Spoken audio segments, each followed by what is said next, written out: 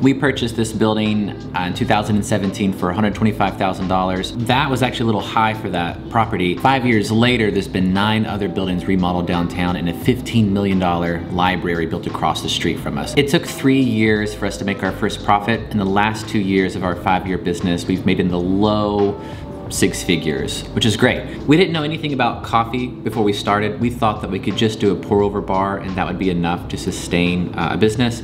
We quickly found out that we needed to add espresso and baked goods, and then just kept on compounding from there. We knew zero about it, but we just looked at YouTube and learned as much as we could and got some good business people around us, but most people didn't share any information, which is part of the reason why I'm gonna share everything of how we started all of our little businesses here on TikTok and YouTube. So long answer short, 3 years of operating at near a loss or just zero income, and then year 4 and 5 were low 6-figure profits.